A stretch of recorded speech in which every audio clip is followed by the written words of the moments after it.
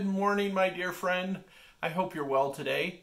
We're actually on the road today. We're in Romania, but we are coming to you for the first time this year, looking at new verses, and we are looking at Isaiah chapter 64, starting off at the beginning of the chapter, and it says in verse 1, "Oh, that you would rend the heavens and come down, that the mountains might quake at your presence." And we see the author here crying out to the Lord, saying, Lord, would you do something big? Would you shake the heavens? And there's a time for all of us to go to the Lord in that way and say, Lord, you need to come.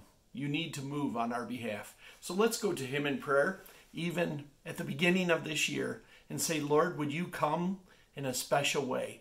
Would you rend the heavens, and would you come and touch us in 2022? Let's pray. Heavenly Father, we're thankful for your faithfulness.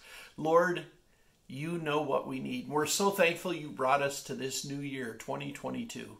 And Lord, we ask that, just as was written here in Isaiah 64, that you would rend the heavens, that you would come and meet with us, that you would touch us, Lord.